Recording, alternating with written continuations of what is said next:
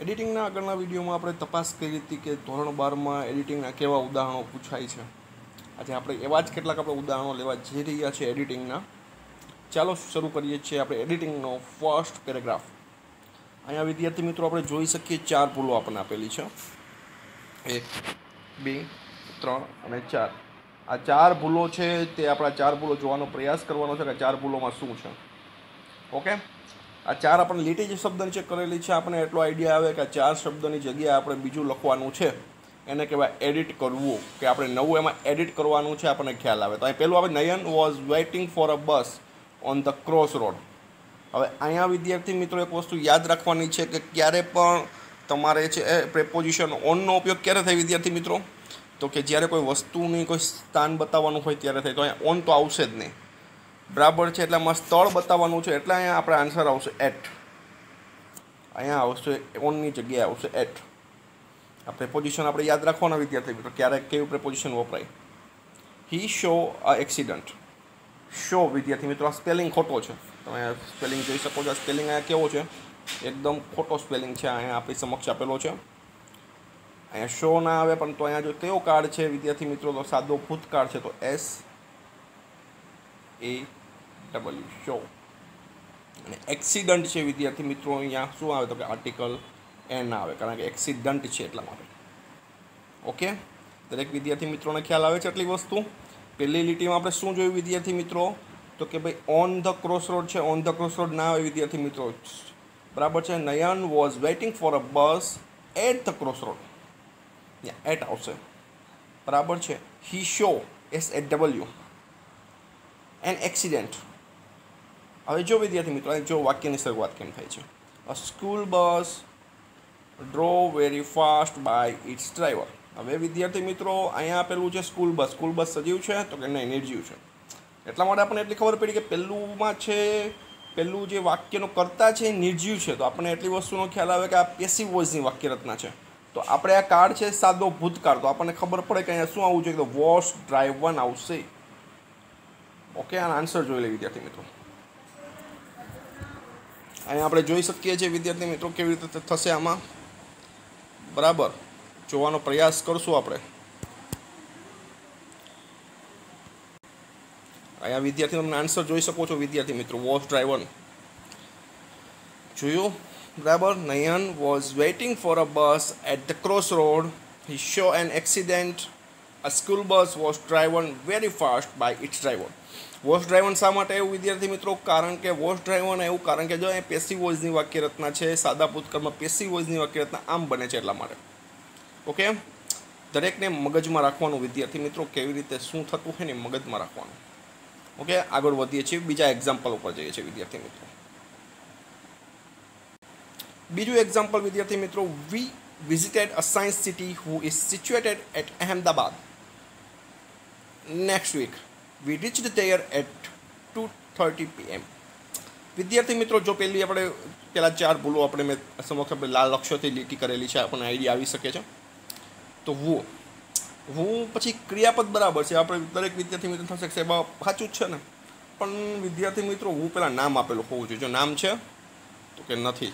અહીંયા શું આપેલું છે? Science city. એક નિર્જીવ વસ્તુ છે, નિર્જીવ વસ્તુનું નામ છે. જ્યારે નિર્જીવ વસ્તુનું નામ હોય ત્યારે અહીંયા આવશે વિચ. શું આવશે વિદ્યાર્થી મિત્રો? વિચ. જો અહીંયા સજીવ હોત તો અહીંયા આવી શકત, પણ નિર્જીવ વસ્તુ સાયન્સ સિટી શું કંઈ બોલી શકે તો કે નહીં. તો કે અહીંયા શું આવશે વિદ્યાર્થી મિત્રો? Which is situated at. હવે એટ છે ને વિદ્યાર્થી મિત્રો, એટની જગ્યા અહીંયા આવશે ઇન. કેમ ઇન આવશે? કોઈ મોટા સિટીની વાત કરતા હોય ને ત્યારે ઇન આવશે.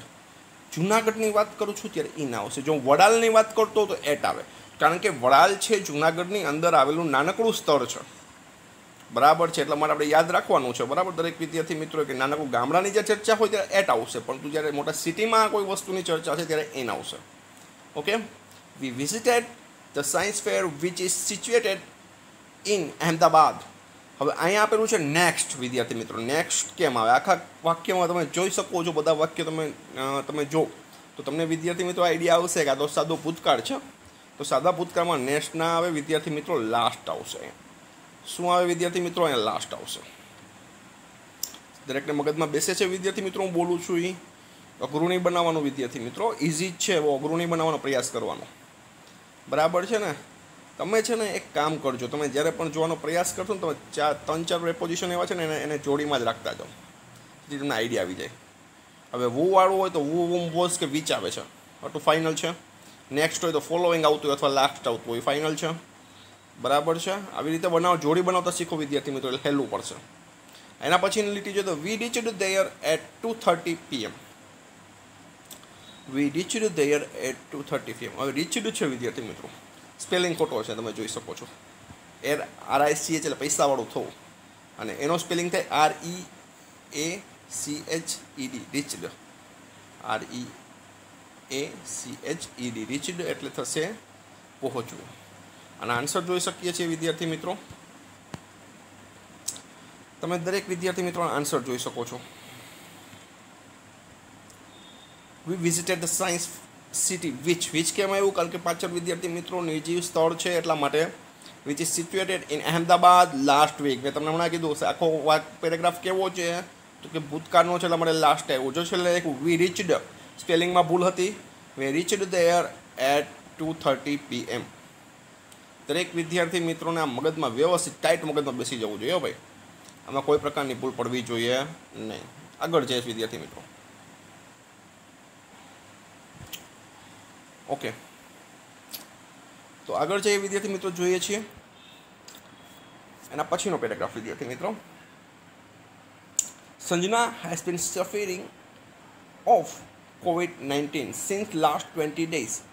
She gave treatment by his family doctor.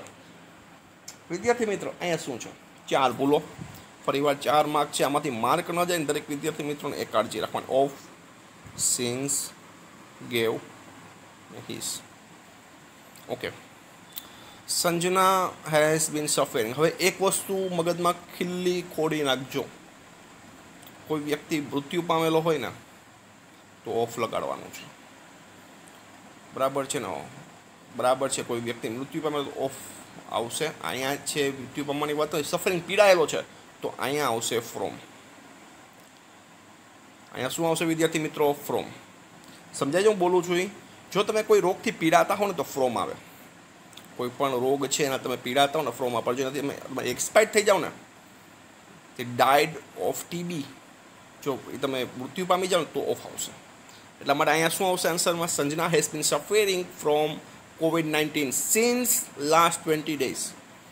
હવે વિદ્યાર્થી મિત્રો લાસ્ટ 20 days કયા 20 દિવસ કયો ને, કયા 20 દિવસ, આજના કાલના પરમદીના કયા 20 દિવસ, કાંઈ ખબર છે નહીં. જો સિન્સ ક્યારે વાપરવું ને ફોર ક્યારે વાપરવું, આ બે જ. જો કહી દઉં છું, એકદમ ક્લીનઅપ કહું છું. જ્યારે આવું વાક્ય આપેલું હોય ત્યાં સિન્સની જગ્યાએ ફોર લખવું, ફોરની જગ્યાએ સિન્સ લખવું. સિન્સ છે ફોર આવશે. લાસ્ટ 20 days જ્યારે કોઈ નિશ્ચિત વસ્તુ આપેલી હોય ને, જો નિશ્ચિત સાલ આપેલી હોત ને તો સિન્સ આવશે, પણ નિશ્ચિત નથી કરેલું એટલા માટે ફોર આવશે. ફરી વાર કહું છું, સિન્સ હશે ત્યાં ફોર, ફોર હશે ત્યાં સિન્સ. આને રેગ્યુલર મગજમાં રાખી દેવાનું. ઓકે, દરેક વિદ્યાર્થી મિત્રો મગજમાં બેસે છે. એના પછી છે C gave treatment by his family. આ પેસિવ વોઇસનું વાક્ય રચના છે વિદ્યાર્થી મિત્રો, બરાબર છે ને. અને પેસિવ વોઇસની વાક્ય રચના આપણે જોવાની છે, બરાબર. પહેલાં તો આ ઉપરના ક્લિયર ઉદાહરણ થઈ ગયા છે ભાઈ. પાછું કહું છું, કોઈ રોગથી પીડાતા હોય તો ફ્રોમ આવશે, દરેક વિદ્યાર્થી મિત્રોને કહી દઉં છું. અને કોઈ ટૂંકો સમયગાળો બતાડેલો હોય તો અહીંયા શું આવશે વિદ્યાર્થી મિત્રો, તો અહીંયા આવશે ફોર આવશે, બરાબર. જે નિશ્ચિત નથી એટલા માટે દરેકના મગજમાં બેસે જ આના આન્સર છે. અને જો એક પ્રોનાઉનની ભૂલ છે કે અહીંયા હર આવશે, કેમ? કારણ કે સંજના છે, સંજનાની ફેમિલી માટે, બરાબર છે ને. ઉપર તો કરતા કોણ છે તો કે બેન છે, તો બેનની ફેમિલી એનું ટ્રીટમેન્ટ કરાવશે ને, બેનની ટ્રીટમેન્ટ એના છે એની ફેમિલી કરાવશે. એટલા માટે છે અહીંયા સંજનાને આપણે એ વસ્તુને ધ્યાનમાં રાખવાનું છે કે જ્યારે પણ તમે એને ફેરવો છો, એડિટિંગ કરો છો, ત્યારે એડિટિંગ કરતા સમયે તમારે એક વસ્તુ મગજમાં રાખવાની છે કે જ્યારે પણ તમે એડિટિંગ કરો ત્યારે છે એ જોવાનું કે આ છે કે કયા કારણનું છે, તો કે આ છે એ આપણે કહી શકીએ પેસિવ વોઇસની વાક્ય રચના છે. She was given treatment by her family doctor. Okay, દરેકને મગજમાં બેઠું કેવી રીતે થાય છે એટલે ક્લિયર બધાને મગજમાં બેસવું જોઈએ. રોગથી પીડાતા હોઈએ તો ફ્રોમ વાપરવાનું, રોગથી મૃત્યુ પામી ગયા હોય તો ઓફ વાપરવાનું. સિન્સ અને ફોર બે જોડિયા ભાઈ છે, સિન્સને આની જગ્યાએ ફોર આવે, ફોરની જગ્યાએ સિન્સ આવે. સિન્સ ને ફોર વચ્ચેનો તફાવત કહી દઉં છું. સિન્સ ત્યારે જ વપરાય જ્યારે કોઈ નિશ્ચિત સમયગાળો 1993, 1994 નિશ્ચિત સમયગાળો હોય ત્યારે. અનિશ્ચિતતાની વાત હોય ત્યારે ફોરનો ઉપયોગ કરવાનો છે. બરાબર છે. આ દરેકને વસ્તુ આ છે પ્રોનાઉનની ભૂલ છે. આ તમારે દરેક વિદ્યાર્થી મિત્રો કાળજી રાખવાની. હિઝ ના આવે હર આવશે. બરાબર, ઉપર કરતા જોઈ લેવાનું એટલે ખ્યાલમાં આવી જશે. ઓકે, આગળ વધીએ છીએ.